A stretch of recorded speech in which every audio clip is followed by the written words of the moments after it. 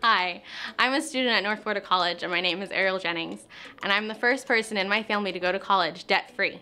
First of all, if you believe that NFC is not going to help you, that is the worst idea, because everyone that I have met has helped me along the way, because I started and I didn't know anything. I applied for this program. Student Support Services, didn't know anything about it. I was like, okay, here's an application. Okay, I'll fill it out, whatever, cool. I got the interview with them and they accepted me into the program because I was first generation. And they helped me, you know? Every single person I talked to in that office, especially the director, she helped me along the way. She kind of became a mentor for me because she had been through this. She was a first generation as well.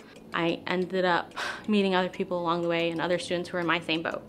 And they told me, well, hey, I'm doing it. And maybe it's taking me a little bit longer because 2 years is the recommended AA degree, but it might not take you that long. It might take you 3 years or 4 years, and that's okay. You know, just ask people questions, find out about their experience, and learn about how long it took them or what they did, what classes they took, who they talked to. If those people don't give you the answers that you need, find somebody who will, because there's always gonna be someone on campus at NFC who is going to be able to answer your question, who's going to be able to help you. And that's been my experience, and I know it's been the same experience for so many other students. Click the link to schedule an appointment with an advisor in Live Oak.